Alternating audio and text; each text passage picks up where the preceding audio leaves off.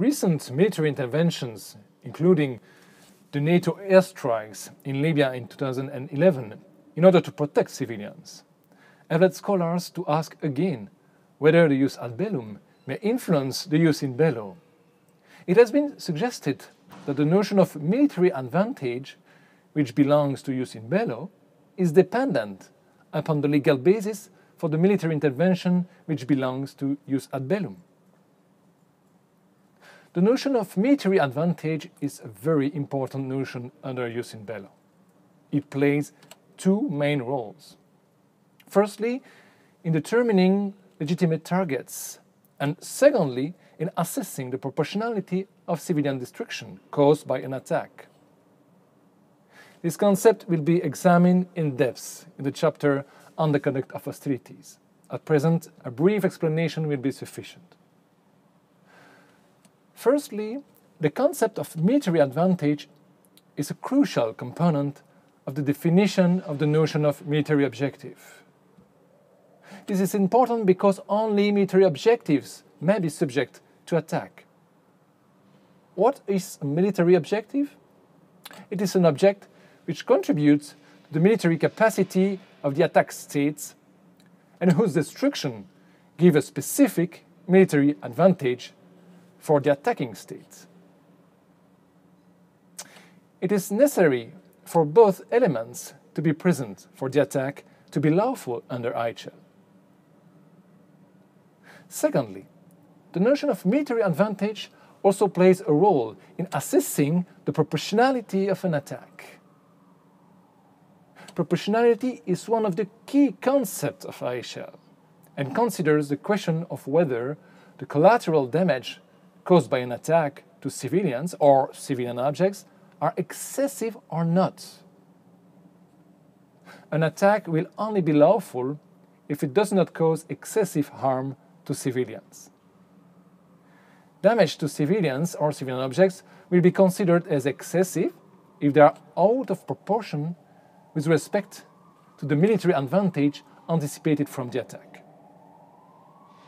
Generally speaking, the greater the military advantage is, the more the collateral damage is authorized under jus in bello. Under jus ad bellum, military interventions may be authorized to pursue specific aims, for example, humanitarian aims.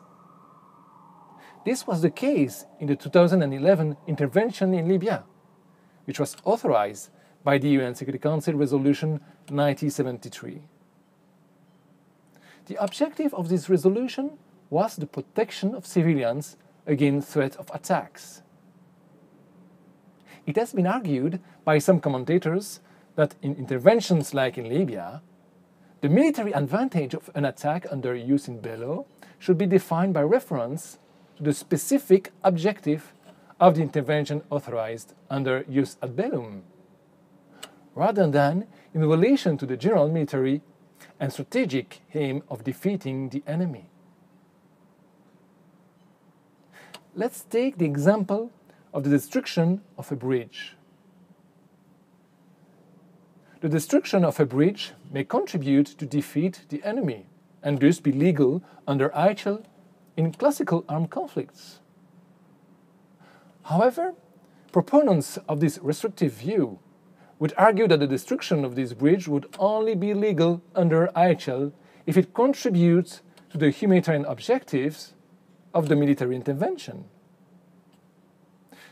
This position is certainly commendable in some respects.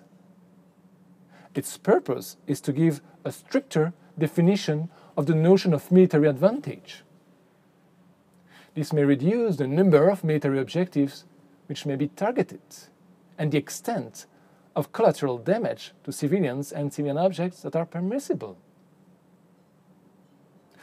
However, this restrictive view raises serious issues. Firstly, a requirement that objects be qualified according to the underlying objective of the military intervention may introduce in jus in bello requirements which are vague and subject to different interpretations. As in the case of the intervention in Libya, which led to the fall of Gaddafi, it may be very difficult to establish the real purpose of the intervention. In that case, the protection of civilians or regime change. Secondly, while attractive, this restrictive view runs against current practice. In that regard, you may refer to the Statute of the International Criminal Court and to the document which defines the crimes for which the court is competent. This document provides that the notion of military advantage, and I quote it, does not address justifications for war or other rules related to jus ad bellum. So the notion of military advantage must be clearly separated from any consideration pertaining to jus ad bellum. Thirdly, under the proposed restrictive view, the military objectives, which could be targeted, and the collateral damage which could be caused would potentially vary according to the belligerents. Jus in bello would be more stringent in that respect for state whose military intervention would pursue a humanitarian purpose under jus ad bellum. This would break the symmetrical application of jus in bello between belligerent states and create advantages to aggressor states. This would be dangerous for the functioning and development of IHL. In any case, military operations conducted in the framework of a foreign intervention will have to respect both jus in bello and jus ad bellum. This would mean that although the destruction of a military objective would be legal under jus in bello, it may be illegal under jus ad bellum if it did not fall within the specific mandate of the intervention.